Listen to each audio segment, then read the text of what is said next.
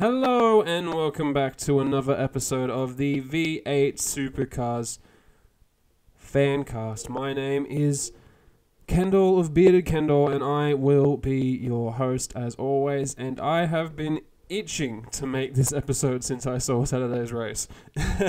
Absolutely itching. Gosh, where to start?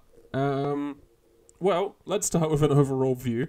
Winton was our latest race. We've been waiting 3 weeks since the Perth Super Night for this one, and it was definitely full of penalties. Let's let's say that. It wasn't short of controversy. The actual races themselves weren't that exciting though. There wasn't. It'll definitely be one that's remembered, but not really for the right reasons. So let's go into one of those reasons why it won't be remembered for a pleasant reason. And the main reason for that is I'm just gonna start it right off at the start. So if you just want to hear me talk about this bit, McLaughlin and Coulthard's clash at turn 5 on lap 1 of the Saturday race. So let's just paint a picture in case you, for some reason, forgot or haven't seen it or whatever. So it's the start of the race. McLaughlin qualified further behind. I think he started in 5th. Coulthard started in 1st. He got a bad start, got overtaken by a few people. And coming up to turn 5, which is the long left-hander, McLaughlin is on the outside of Coulthard. And he's going a little bit faster. They're directly alongside each other. Coming into the braking zone, Coulthard puts the brakes on earlier and harder because he's going up the inside, so he needs to carry less speed, otherwise he'll turn into McLaughlin. McLaughlin brakes later. He goes around the outside and he pretty much has the move made when he turns into Coulthard and he hits him. Now, this isn't really Scott's fault. He didn't know that there was still an overlap there. But the result is that he hits Coulthard and they both go off. They both go off the track at turn 5. Coulthard slows the car right up and he rejoins. He rejoins at the back of the field after turn 5. Scotty goes across the infield, and he actually rejoins the track at turn 8. So he cuts 3 corners out. Now, he did redress his position. So he came out in 1st, and he slowed up and let David Reynolds and James Courtney pass. And obviously this was the right thing to do. So he redressed back into 3rd, which was fine. But this obviously wasn't a very popular move because what he essentially did was cut across a large chunk of the circuit, really, in order to retain position. And it's brought up a lot of questions of what you should be allowed to do in order to redress an incident, especially one that has been deemed to not be your fault. But we'll keep going with what officially happens. So later on, it's investigated, and Coulthard is given a 15-second penalty for sending McLaughlin off. And there's a lot of things to analyze in this incident. So there's a couple of things. So the first thing is whether or not McLaughlin should be allowed to go across, or anyone should be allowed to cut across the track and then redress an issue, especially if they haven't caused it themselves. So someone else has sent them off and they're simply getting back to their position.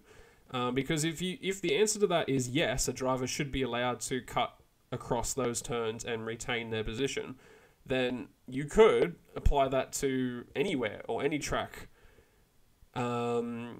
So the last time this happened was 2015 at Darwin, where David Reynolds did something similar, and he wasn't penalised, but the next year they did make the rules on cutting across that part of the track much more strict, which I feel like is what they'll try to do next year at Winton as well.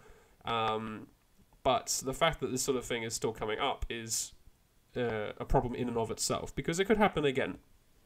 So the bigger question there is whether or not you think a driver should be allowed to cut across the track in order to maintain position. And I don't like the idea of a driver driving across and cutting out large portions of a track. We'll just avoid that word. Cutting out large portions of a track just to maintain position, even if the incident isn't their fault, because that's racing. If you have an accident, you can't just cut across the track and then redress your position and be fine.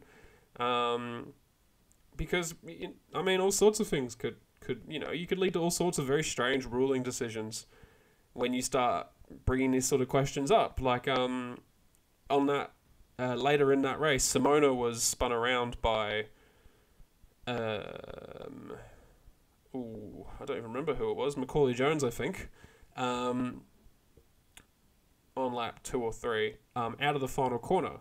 So that wasn't her fault. But should she then be allowed to, cut across through the infield and rejoin at turn 8, like McLaughlin did from the last corner, and then just redress back to where she was? Is she allowed to do that? No, she's not allowed to do that into the rules, because that'd be ridiculous. But isn't that... You start talking about these sorts of things when you allow a driver to do what Scotty did. It sort of damages the integrity of shortcutting, basically. It sort of brings up the question of whether or not drivers are allowed to shortcut. And drivers are going to do whatever they can to finish as high as possible. So if one of them goes off and there's a precedent for drivers cutting across the track, rejoining somewhere else and redressing, they're going to see that, and they're going to see that it's okay to do that, and they're going to do it. Like, it's going to happen. Just like how it happened with David Reynolds in 2015 and how it's come up later, the same thing could happen again very easily in the future, unless more stringent rules are placed around the concept in general. Now, that being said though, it is specifically stated in the rules, thanks to a video that Scott McLaughlin uploaded on his Twitter, which you can find for yourself, that drivers going off at turn 5 are allowed to rejoin the track before the turn 9 flag post, which he did do. So he didn't break any rules, which is fine, but that's not really the issue I have. The issue I have is that drivers are allowed to cut that portion of the track no matter what, I'm inherently against the idea of drivers cutting large portions of a track out in order to correct an error that someone else made, or to fix their own mistake, or anything like that. I think this conversation would be a lot different if the incident had been deemed Scotty's fault rather than Fabian's fault, because then Scotty would be gaining an advantage on a mistake that he'd made. So yeah, the bigger question here is whether or not you think that whether or not drivers should be allowed to corner cut, basically, in order to regain a position that they have lost from no fault of their own. And I just think that it turns it into a little bit of a joke if drivers are allowed to do that. I think that should definitely be clamped down on. And I don't think this would happen with very many other tracks, and the reason why is even from... I think even Scotty said this himself, and I wish I could find it. I've lost the quote. Here it is. So Scotty even said in an interview to Supercars that the main reason why he cut across the track, and I think I'll just read it out for you. When he was asked whether or not it was fair to take a shortcut and win, McLaughlin said, "It's a hard question because I felt like I had so much momentum going off," which is true. One thing for me is, for next year, I don't know what they're going to do, and it's been there for ages, is the ditches in the infield. that was a big problem in this case, and then obviously wet grass, slick tyres, I was going off there at a rate of knots. This, can't agree more with this. You can see it on the onboard too if you watch. Supercars has cut together a very good onboard of Fabian and Scotty's car from Fabian and Scotty's cars as the incident happens, which I recommend you watch if you're at all interested. You can find it on their Twitter page if you're looking for it, but it does show Scotty driving through the ditch in the infield. Because of the way the track is shaped, and because of that ditch, it's really not possible for Scotty to slow the car up and actually turn it back in towards the track, because he's gone off on a left-hander and the track ultimately goes right. Once he crossed that ditch, he couldn't really go back through it to rejoin. And if he had rejoined further up, he would have been rejoining perpendicular to the road, which would have been very unsafe, which he does go on to say later down here. And I don't have a problem with the way that he's rejoined the track in and of itself, but I do think that Winton is unique in that it has a hazard on the infield like that, which is the ditch. And that once you cross it, you can't really go back through it, otherwise you'll just get stuck. So he's found himself in a bit of a no man's land, and he did the right thing. He rejoined at a safe part of the track and he redressed. I don't have any problems with that. It's more that it's a couple of things, but it's more that it's okay in the rules for drivers to do stuff like that, and it kind of worries me. It sets a bit of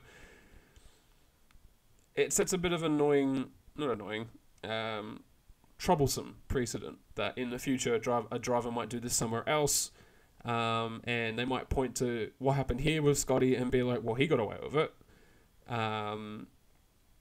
But hopefully it never comes to that. So that's the first portion of this, whether or not you think drivers should be allowed to shortcut at all. The next problem that you need to look at is whether or not it was actually Fabian Coulthard's fault. So he did receive a 15-second penalty for contact with Scott McLaughlin, but I've watched the onboard cameras from both of their cars multiple times, especially Fabian's, and it really doesn't look like something he could have avoided. It really doesn't. He comes up to turn 5. He brakes much earlier than Scotty because he knows he's there and he's trying to avoid steering into him. So he's aware he's there and he's already done his best to try and avoid him. He's right up on top of the curb, so his left side of the car is on the curb. And then Scotty comes alongside of him and starts turning in. Now, Fabian could have backed out more by braking harder, but this is a hard thing to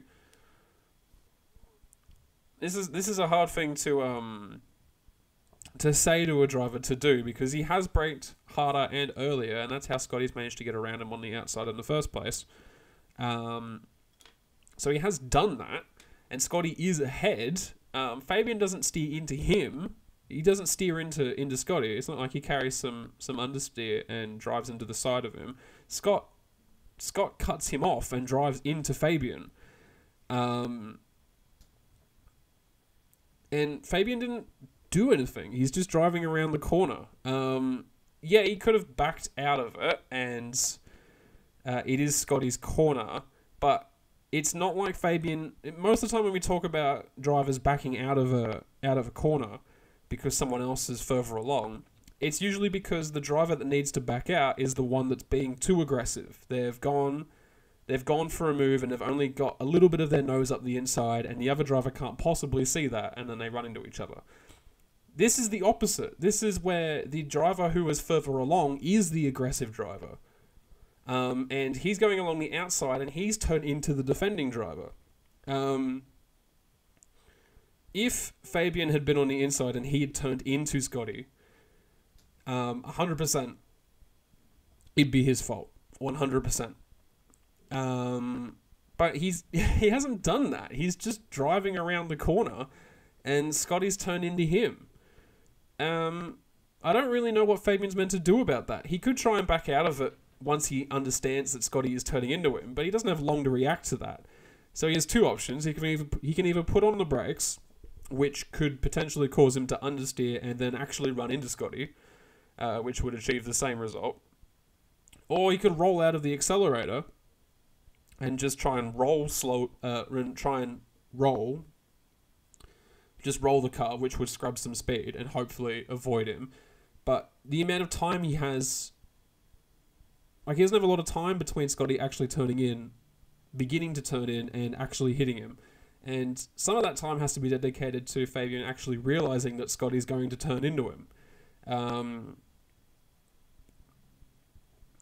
And even if he does roll out of the accelerator, I don't think there's enough time for him to slow up enough for Scotty not to hit him. I think a 15-second penalty is really harsh. If you're going to penalise him, like 5 seconds. But for me, it's absolutely 100% a racing incident. Like, Scotty didn't know that Fabian was still there. Fabian didn't think that Scotty was going to turn in on him. I don't really see how that's Fabian's fault. He didn't do anything wrong. I mean, yeah, he didn't do anything wrong. He didn't defend the corner at all. He didn't try and stop Scotty. He didn't try to push him out wide or anything. He's right in on the inside, as far in as you can go.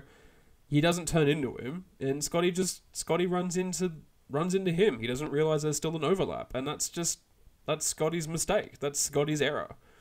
I really don't see how it's Fabian's fault. I don't really know what he could have done. And to me, because it's lap 1, there's cars everywhere, cold tyres, cold brakes, all that stuff. You need to be more lenient of incidents, because they're going to happen. They always happen if an incident's going to happen, it's going to be on lap 1. And this was just an example of that. It was 2 drivers. One was trying to overtake the other and just didn't realise that he still had his little bit of a nose in there. And it's not like Fabian meant for his nose to be in there. He didn't want Scotty to turn in on him, but he couldn't do anything about it. He can't control Scotty turning into him.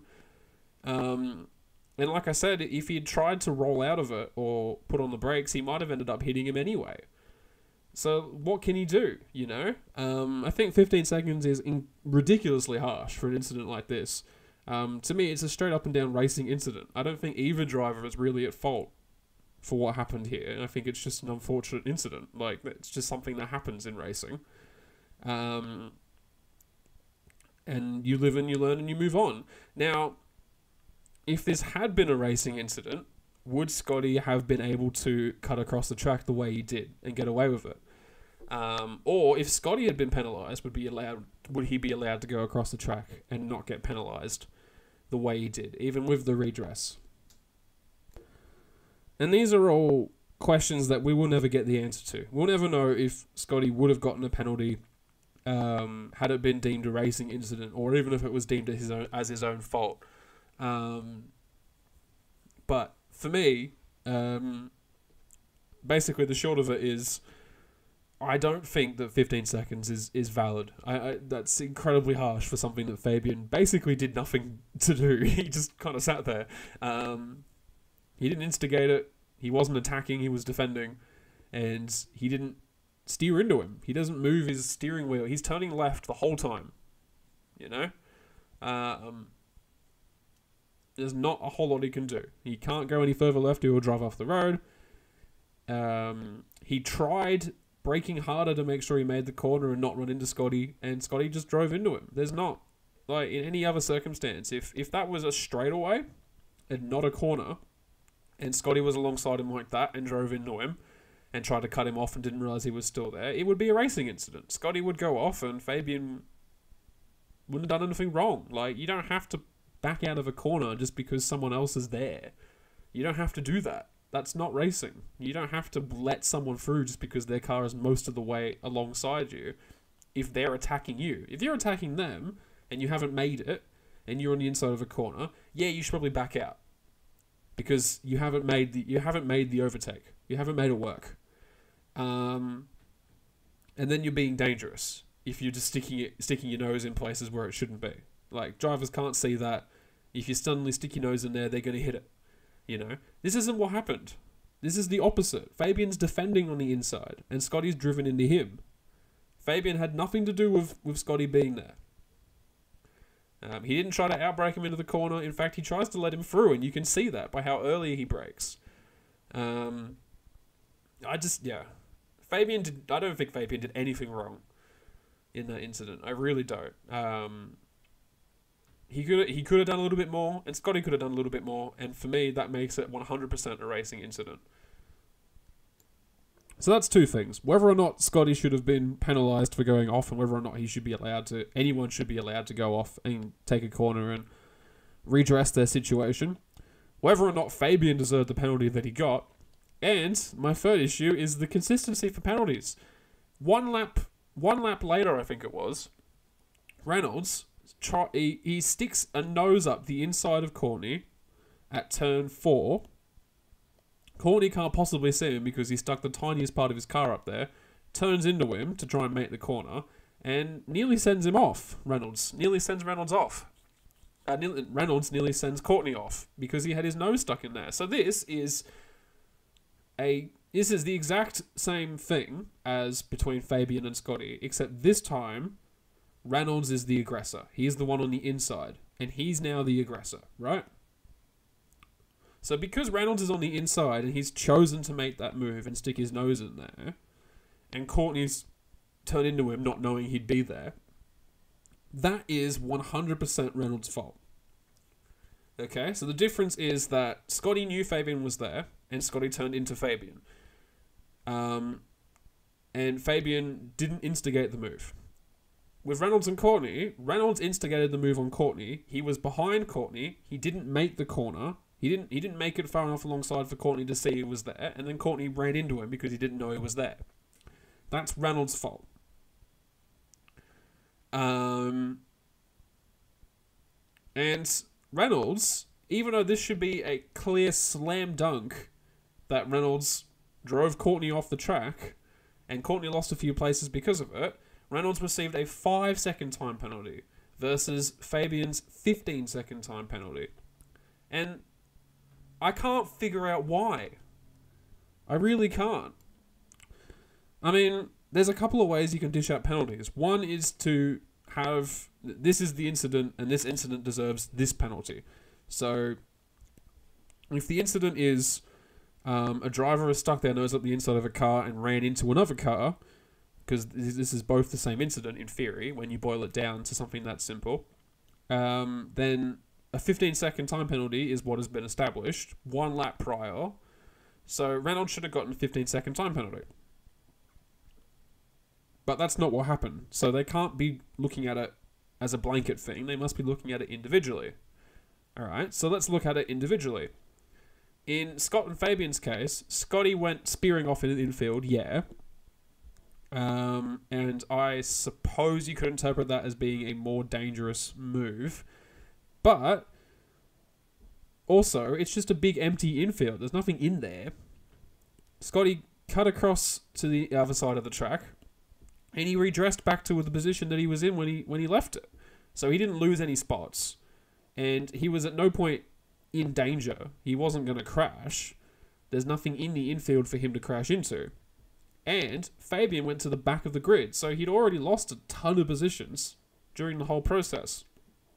Meanwhile, Reynolds makes this move on Courtney for first on the second lap. He's the aggressor, and he sends Courtney off, and Courtney loses a bunch of spots, and Reynolds loses nothing.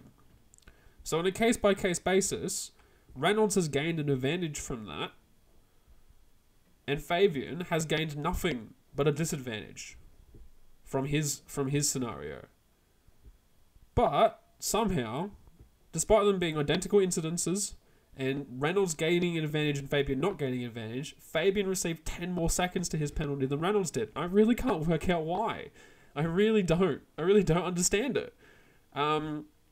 Reynolds made a super aggressive move. He was bumping Courtney down the straight and stuck his nose in as Courtney was making a turn, and Courtney ran into him. It's 100% Reynolds' fault, and he deserved a penalty, and he got one, but he deserved a penalty that was at least equal to or more than Fabian's, because what Fabian did to Scotty doesn't even match up to what happened to Courtney. And that was only 1 lap later. Like, it's not like it was the next day. or a different race. It was the same race, one lap afterwards. Like, I don't understand who made these decisions. It really does baffle me, because if you boil it down to just sending someone off and trying to gain an advantage from that, Reynolds made a move that wasn't on, and he gained a very clear advantage for the lead of the race, putting the car that was defending back several positions in a way that Courtney would never be able to compete for the lead again. Fabian, according to the stewards, is at fault for hitting Scotty, but Scotty didn't lose any positions. Fabian lost a ton of spots, and Fabian gets the harsher penalty than Reynolds. I'm sorry, but I just don't understand the logic behind it. I really can't follow it. Those weren't the only penalties, though. Holdsworth copped 2 penalties on the same day. So Lee Holdsworth copped 2 15-second time penalties, one during the race and one post-race, for contact with Anton on lap 22 and contact with Jacobson on lap 13. Which, I mean, 15-second penalty is a pretty harsh penalty, and it happened before his contact with Anton. And race control missed it during the race, apparently. It only came up when Kelly Racing lobbied it to them. Not sure how they missed that one. It was a pretty major incident, and he got done with careless driving, which is... like, that's one of the harsher penalties you can get. Careless driving, 15 seconds. Like... you know, it was weird. And the one between Macaulay Jones and Simona Di Silvestro wasn't looked at until after the race as well. So that was the one where Simona got spun around on like the end of lap 1. And that was deemed as being as a racing incident. I don't know. It's just when penalties start becoming inconsistent, you begin to question pretty much everything the stewards dish out. So that happened to Holdsworth on the same day. I think that was all the penalties that happened on the Saturday, although there might be more. There was some on Sunday as well. But that was the big event that happened. That was the big thing that happened. The contact between Coulthard and McLaughlin. And I really think it was unfair on Coulthard, the penalty he got.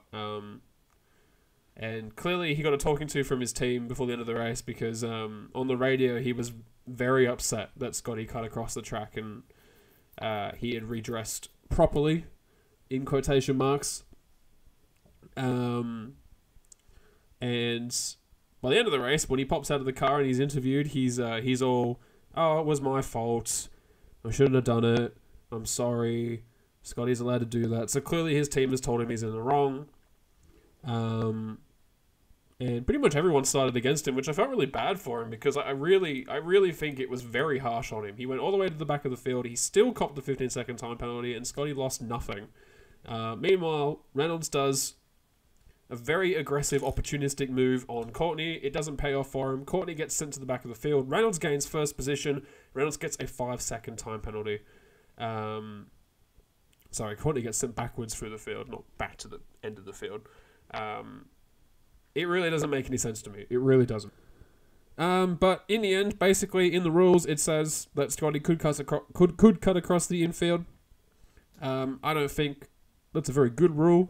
But Scotty did nothing wrong, so I don't want to say that that Scotty deserved it. Initially, I thought Scotty deserved a penalty for cutting across so much of the track. Now that I'm aware that the drivers were specifically briefed about that corner and told that they could cut across if they needed to, he did nothing wrong in that instance. I don't think he did anything particularly wrong with the contact with Fabian either, but I also don't think Fabian did anything in particularly wrong. I believe very firmly it was a racing incident. I don't believe Fabian deserved a penalty. I don't believe Scotty deserved a penalty. I certainly don't think he deserves any vitriol, so don't message him or tweet at him or whatever, because I know that did happen.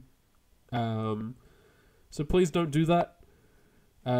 Drivers make decisions in a split second. They're not scheming and conniving and planning things out from the beginning of the weekend. These things happen and they have to make a choice straight away. And in the end, Scotty did what he did for safety reasons, and you have to acknowledge that that's true, because if he had tried to rejoin anywhere else, he would have been perpendicular to the track, and it would have been very dangerous.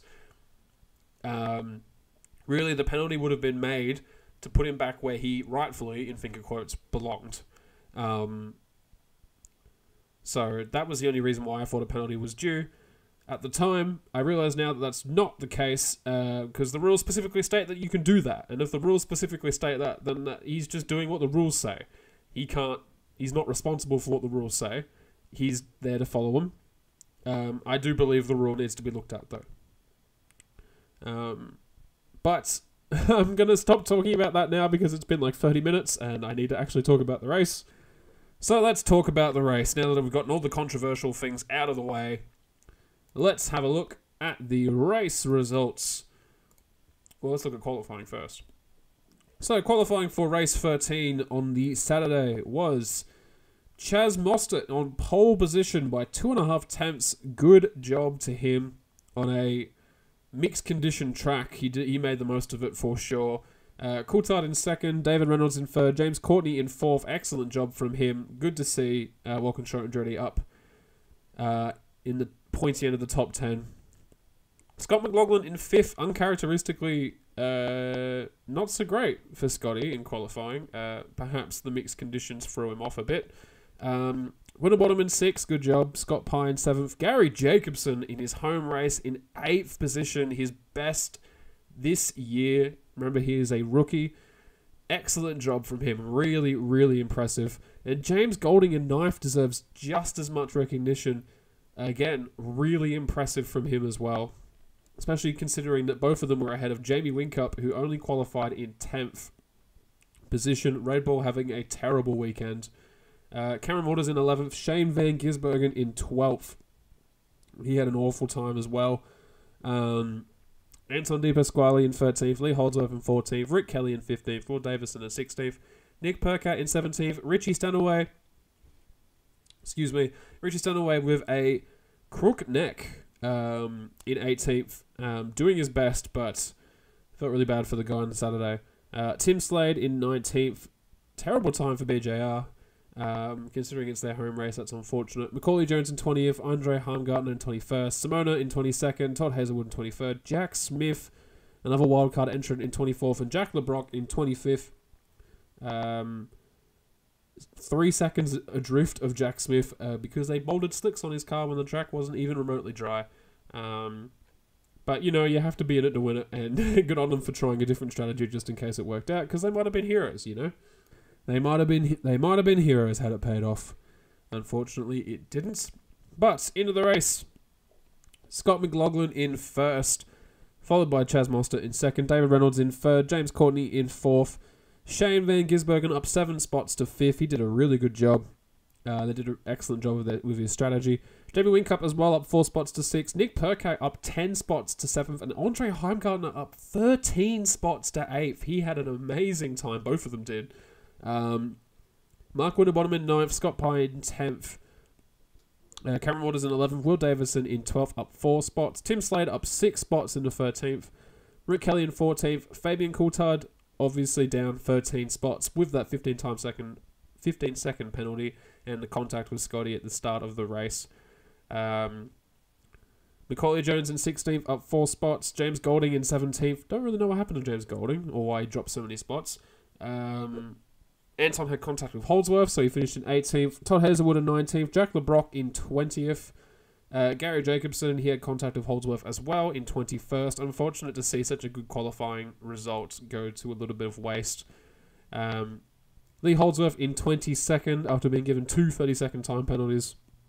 Simona had first lap contact with Macaulay Jones. She finished in 23rd. Jack Smith in 24th. And Richie Stanaway in 25th. I don't remember why. I believe that he did have an issue. I think. From memory. I can't remember what it was though. But both Jack Smith and Richie Stanaway finished a lap down. Very unfortunate for Richie Stanaway. With his neck problems. Which he assured everybody would be fine for the race. But as it turns out, it was not, because we move into qualifying for the Sunday event with Scott McLaughlin in first place by 0.5. That's half a second faster than second place. Will somebody stop this man? It's getting ridiculous and rather depressing. It's really turned into the Scott McLaughlin show this year. I thought last year was a bit humdrum. This time of year last year he'd won a lot of races. This year he's won more races so far, I think 10, than he won in the entirety of last year. He won 9 races last year total over the whole year. This year he's won 10, I'm pretty sure, already. We're only up to race 14. That's all of them except for 4. That's crazy. Absolutely crazy. In one of those, he was taken out by Cameron Waters. I'm speechless. Absolutely speechless. We're witnessing a domination that we haven't seen since the early Triple Eight days. Yeah, it's... I mean, he's a great driver, and props to him for doing everything right. But as a neutral, it's really quite depressing to watch. I just want to watch good racing, and I'm not getting any of it. As for Fabian, he's really the only person who can take it to Scotty in theory, because they're in the same team, and he's really not doing that, especially in qualifying. But not even in race, you know, he hasn't been particularly aggressive versus Scotty in any race, really. He doesn't seem to me like a guy who's fighting for a championship. He seems like a number 2, and I don't want that. If one team's dominating, I don't want a number 1 and then a number 2 and then the number 1 wins all the time. That's boring as hell.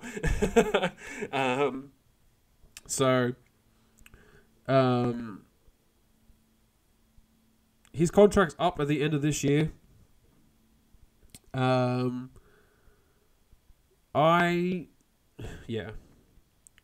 I would like to see him go, honestly, at this stage.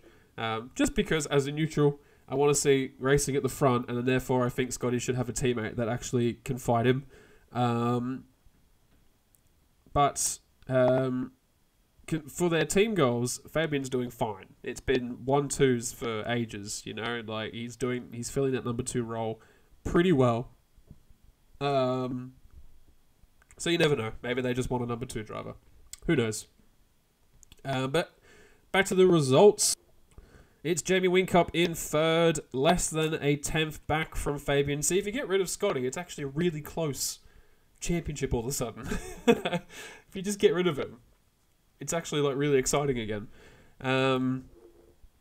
David Reynolds in 4th, Chaz Moster in 5th, Anton De Pasquale in 6th, Will Davison in 7th, Lee Holdsworth with his best qualifying results in 8th, which is a bit shocking to say, but there you go. Cameron Waters in 9th, and Andre Heimgartner just squeaking into the top 10. Great job from him. Nick Percat in 11th, Rick Kelly in 12th, Shane Van Gisbergen in 13th. He had an awful qualifying session. We're just battling. You could see on some of the onboards, he was absolutely fighting that car around the track. Absolutely fighting it. He just didn't have any grip. He oversteering, understeering everywhere. Scott Pye in 14th and James Courtney in 15th. Disappointing to see them back down out of the top 10 again, but swings and roundabouts. James Golding in 16th, Mark Winterbottom in 17th, Macaulay Jones in 18th, Tim Slade in 19th, another awful qualifying session for him. Toll Hazelwood in 20th, 21st for Gary Jacobson, 22nd for Simona, 23rd for Jack Smith, 24th for Jack LeBrock, and 25th and last position for Chris Piffer.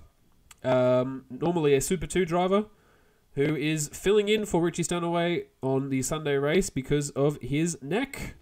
So it turns out he'd succumbed to his neck injuries, and Chris Piffer had to take over. So let's talk about how Chris Piffer did, as well as everybody else, in the race results. Scott McLaughlin in first and Fabian Coulthard in second. I feel like I don't even need to say that. In fact, the top four didn't move. Jamie Whincup in third and David Reynolds in fourth. Lee Holdsworth in fifth, his best finish yet. Good job. It's been a while coming. I've been a bit of a naysayer with Lee Holdsworth. If he can keep this up for the next couple of rounds, that criticism I've been saying of him will be gone. It'll be gone. If he can keep this up, perfect. Cameron Waters in sixth. Shane Van Gisbergen up 6 spots to 7th. And Scott Pye also up 6 spots to 8th. He did really well. They both did pretty well with their strategies. Nick Percat with a really weird decision by his crew to pit him out of 5th place. He was in 5th place behind David Reynolds. Safety car comes out. They choose to pit him with 10 laps to go onto fresh tyres. And at the time, it dropped him into 12th, and I was like, there's no way he's getting back up to 5th. There's no way he's getting back up to 5th, especially at Winton. It's just not easy to pass at Winton. And it really dumb decision by his team. Really stupid. I was shocked when I saw him in. I really was, because it's just like maybe they were expecting everybody else to pit as well, but it didn't happen. You know, why would you? If you see the person in front of you pit at Winton, you go, great, I'll just go ahead. When you make a decision like that, you're really banking on everybody else behind you pitting, and maybe they thought they were, because they did bring in everyone on the BJR team. They all went into pit. But Nick Percat was in 5th spot, and he really should have just stuck there. He really should have just consolidated that position, because he was in a really good position. He really was. He would have been up 7 spots from his beginning. But Chaz Mostert in 10th, Andre Heimgartner in 11th. He had a good race. Chaz Mostert did not. Mostert went off on lap 1, all on his own, just made a mistake and went off the track, and then he went off again on lap 2 straight afterwards. It was pretty shocking, actually. He's a really good driver. I was amazed to see him go off on his own mistakes, and then he also got a 15-second penalty for contact. I don't even remember who with. I really should. Hold on, I've got it here. That's right, he had contact with James Courtney. And that gave him I believe it was 15-second time penalty as well. So he was really, really, really on the back foot. So a recovery up to 10th was a good drive from him, and some good use of strategy by his team. He took advantage of that safety car and bolted on some new tyres, and he really made his way up through the field. So good on him. Tim Slade in a 12th position, up 7 spots. James Courtney in 13th. Chris Piffer, the fill-in for Richie Stanaway, up 11 spots into 14th position. What an amazing race he had. I didn't even notice him, and no one talked about him. He was right at the back of the field, and they just played his strategy to perfection. Absolute perfection. When everybody else pitted for the safety car, they left him out. He gained a bunch of spots, and he just defended. And he only let Percat, Mostert, Slade, and Courtney by, and that was it. He ended up in 14th, 63 points to his name after one race in Supercars. Amazing drive from him, especially considering he was just a ring-in that day. They caught him up and they were like, jump in the car. And he was like, whoa, okay, you know. So, excellent job. Excellent job. Todd Hazelwood in 15th, up 5 spots. Good job from him. Macaulay Jones in 16th. Anton down 11 spots to 17th. He had contact with Rick Kelly. So Rick Kelly...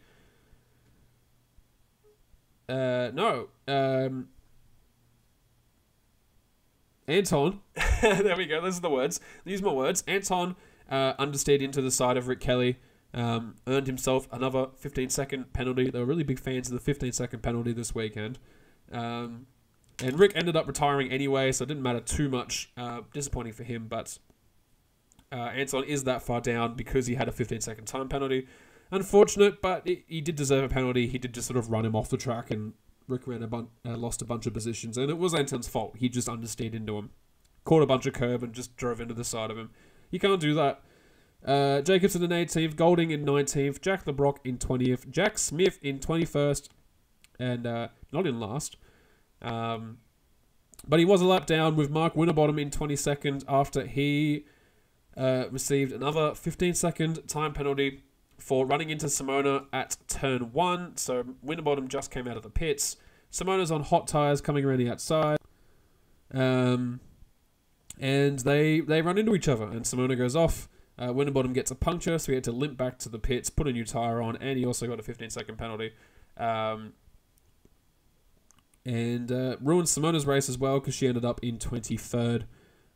Really not her weekend. But Winterbottom seemed to think that it wasn't his fault and he didn't deserve a penalty, because she turned into him. But I've watched the video a couple of times, and it looks pretty clear to me that Winterbottom was understeering. He had too much speed going into that corner, and he would have hit her anyway, even if she'd left him oodles of room. I'm pretty sure he would have ran into her anyway, because he was just carrying a little bit too much speed. And that's fine, these things happen, you know? On cold tyres, these things happen. Shame about both their races being ruined by that, but that's the way the cookie crumbles sometimes. And not classified, Will Davison for just his car just stopping. Which, that sucked because he was in a really good spot. In fact, everyone in Tickford except for Mostert. Really good weekend. Well, not weekend, but really good Sunday for most of them. So shame for him, he was in the top 10. I believe he had a transaxle failure, and his car just stopped. And Rick Kelly, also not classified, with an engine failure. They went out on lap 34 for Rick Kelly and 56 for Will Davison. To the championship. And I don't even want to read it out because it's too depressing.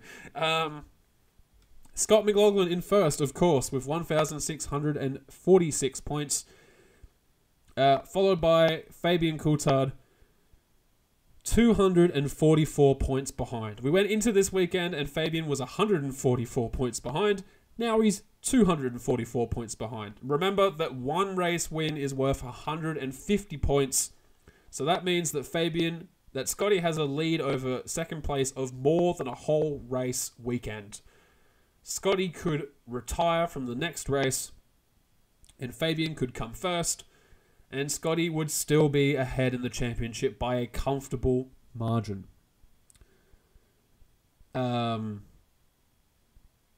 Yeah.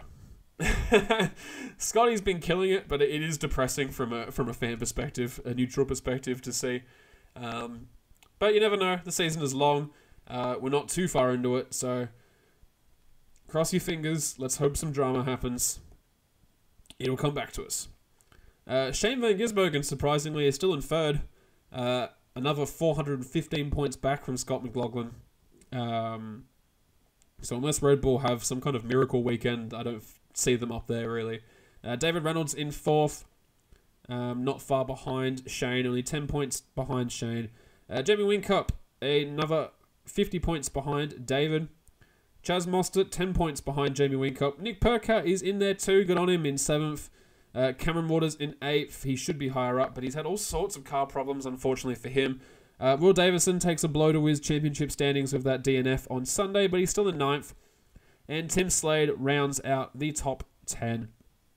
Mark Winterbottom doing better than Lee Holdsworth, who, if you remember, swapped places.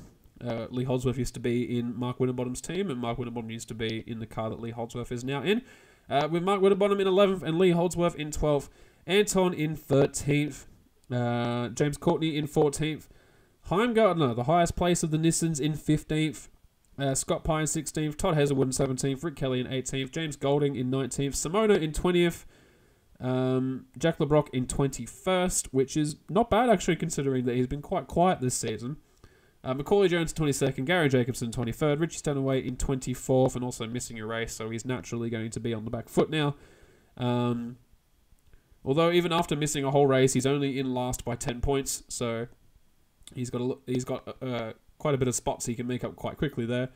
Jack Smith, now with 2 rounds to his name, has 144 points in total. Tim Blanchard, with 1 round to his name, has 93. And Chris Piffer, after 1 single race, has 63 points. Alright, so now to the team's championship, and you already know who's in first. DJR in first place with 2,988 points and 60-point penalty to their name. But who doesn't have penalty points to their names? Pretty much everybody does, including Red Bull Holden Racing Team, a whole 649 points behind, also with 60 points to their penalty points to their name. Erebus, nearly 1,000 points down. I'll say exactly how much it is because it gets quite close after this. Erebus, 952 points back, or 2,036 points to their name in total, with a 30 penalty points to serve. BJR, one of the few teams to not have penalty points, at 2,029 points, doing very well this season actually. Tickford Racing, the 2 denominations being Lee Holdsworth number 5 car and Chaz Mostert's number 55 car, 2,018 points for them, also with no penalties to their name. Cameron Waters and Will Davison's portion of Tickford Racing in 6th position with 1,938 points with 30 penalty points. And then we've got a bit of a larger gap back to Walkinshaw and Andretti, 1,529. Followed by Andre Heimgartner and Rick Kelly's portion of Kelly Racing with 1,440. Gary Rogers Motorsport with 1,210. Simona and Gary Jacobson with 1,083. Winterbottom all by himself with 826. Todd Hazelwood with 673. Jack LeBlanc with 496. 1 point clear of Macaulay Jones with 495. Next events is the Darwin Triple Crown events. Happening, I see that right, 17 days from now is what the clock says on the website. That looks like 3 weeks away to me.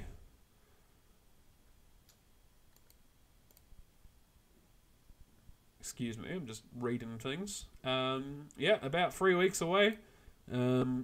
So another big gap to our next event. I dare say that's because the long weekend is on in between. But practice begins on Friday with the first race on Saturday. Again with the 3-part qualifying, which they seem to like now. And another race on the Sunday with a top 10 shootouts. Welcome back to the top 10 shootouts. We've missed them. Darwin, classic track. Don't really need to say much about it. You've probably seen it before. We've been there a million times. A million times, and it's always a fun track to go to. News. Do I have any news?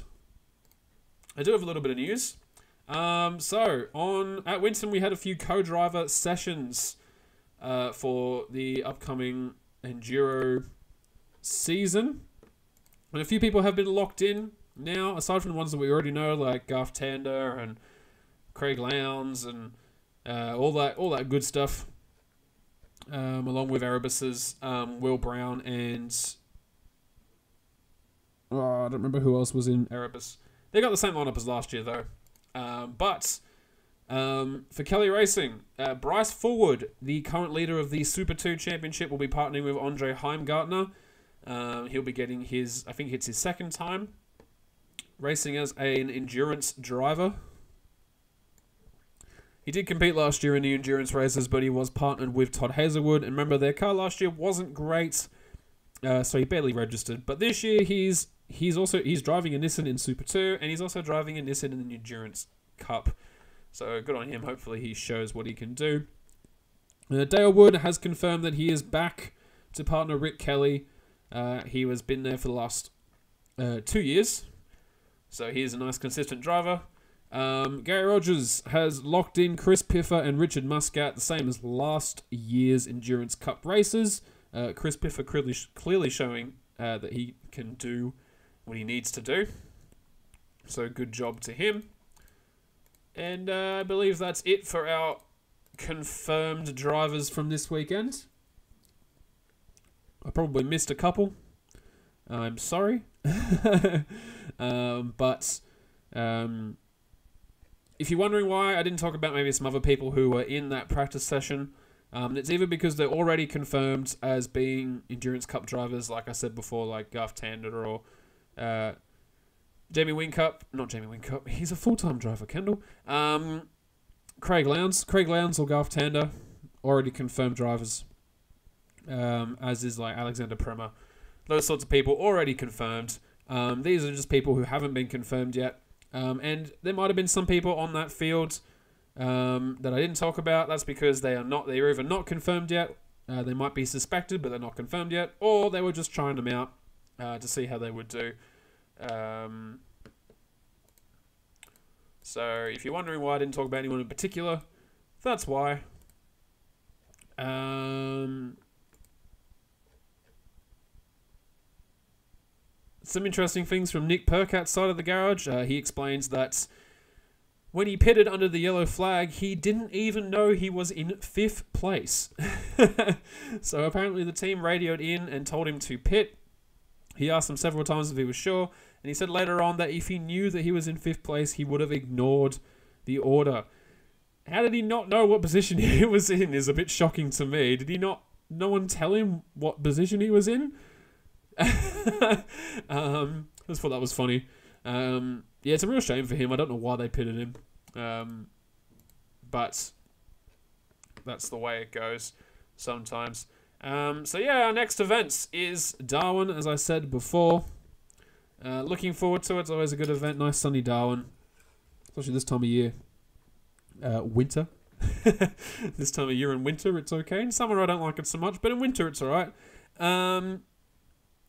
So I guess the next time I see you will be in 3 weeks after the Darwin event. We'll have plenty to talk about there. Top 10 shootouts, 2 races to look forward to. I'm looking forward to it. Hopefully you are as well. But until then, I'll see you on the next episode of the V8 Supercars Fancast. My name has been Kendall, or Bearded Kendall, and I will see you next time.